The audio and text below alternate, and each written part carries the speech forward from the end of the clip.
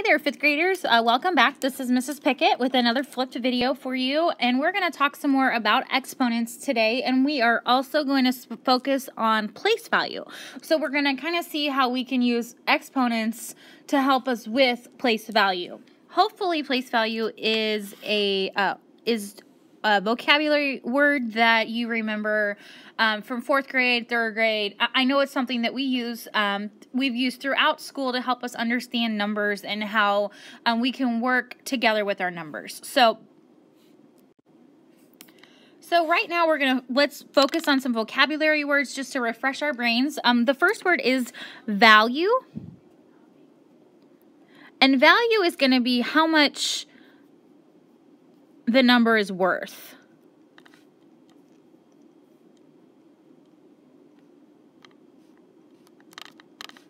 So, for example, if I have the number 36, value is going to say, well, if I have a 3 in the number 36, what does that 3 really represent?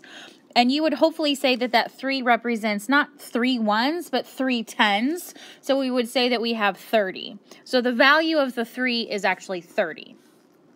Another word that's going to be helpful for us is the different forms. Standard form is 1.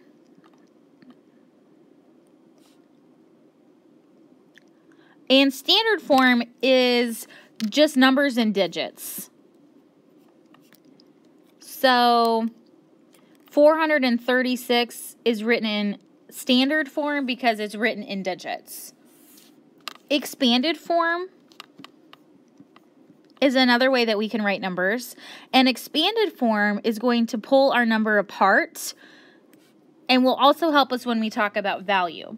So if I have that number 436 again, writing it in expanded form is stretching it out to make it specific to the places. And I'll give you an example of expanded form here in just a second.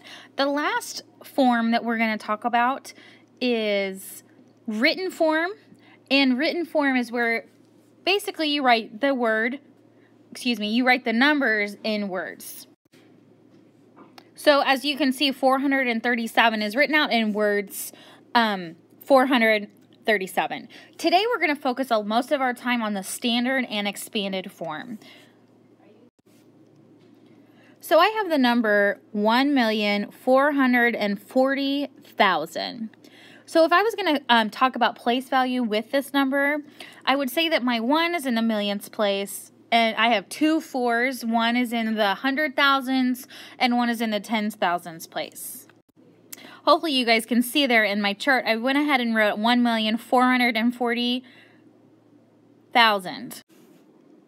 So let's talk about how our two numbers, the two 4s are related and what their values are going to be. So as you can see, our number 1,440,000 is written in standard form right now. We just have our digits. Now let's think about how we're going to write that same number in expanded form. So when we look at just the 1 in the millions place, we're going to start there. It's just like saying 1 times 1 million. Because it's the 1 is sitting in the millions place. Plus, now let's look at our 4. We have a 4 times 100,000.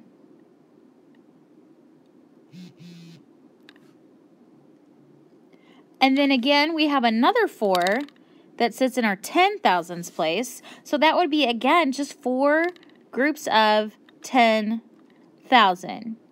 I know that looks like a lot of zeros and a lot of numbers. So now, think back to our video we did the other day, and how can we simplify that so it's not as many numbers? Hopefully you said we can use exponents, because exponents make this look a lot less tricky. So look at that 1 again in the millions place and count how many zeros we have. We've got 1, 2, 3, 4, 5, 6. So that would be like saying, instead of 1 times a million, we could say 1 times 10 to the 6th power. And then we're going to add that to our 4 times 100,000. So let's do the same thing again with the 4.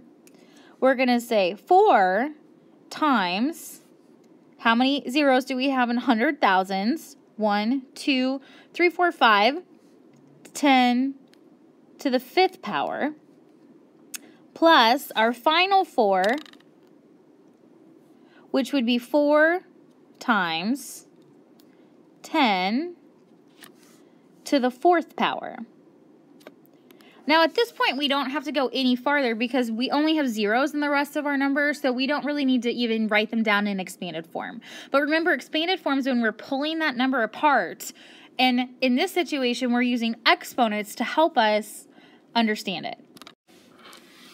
Let's do one more example together, and then I'm going to have you do a couple on your own. So my number is going to be 3,246,000.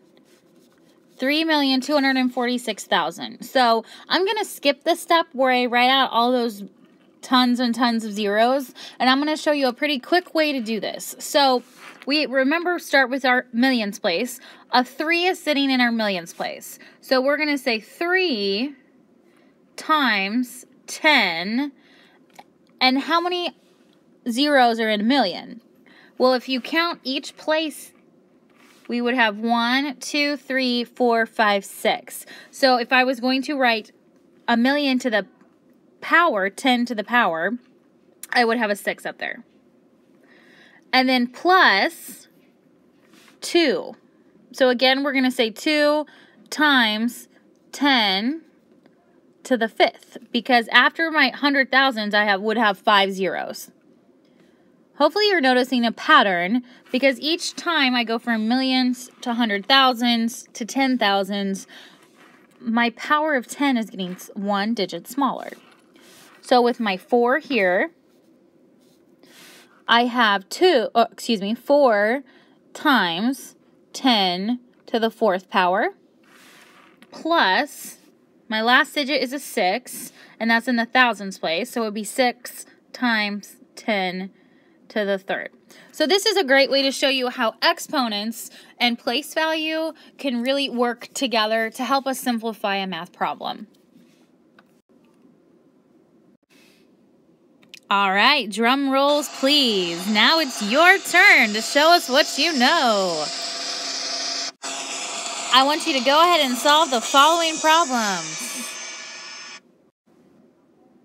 All right, so here you have 2 problems. The first, 2,420,000. The second, 4,361,000. And we are going to write both of those numbers in expanded form. And we're going to make sure we're using the exponents. Make sure you're using exponents.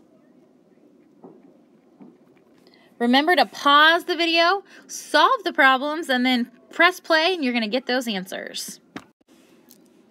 Okay, so go ahead and check that work. Hopefully you got them all right. Just a friendly reminder, if for some reason you're not understanding or getting this, we will practice this in class, and I'm happy to work with you if you're really confused. Thanks for watching this wonderful video, and your joke for today is, what musical instrument is found in a bathroom? See you soon. Bye.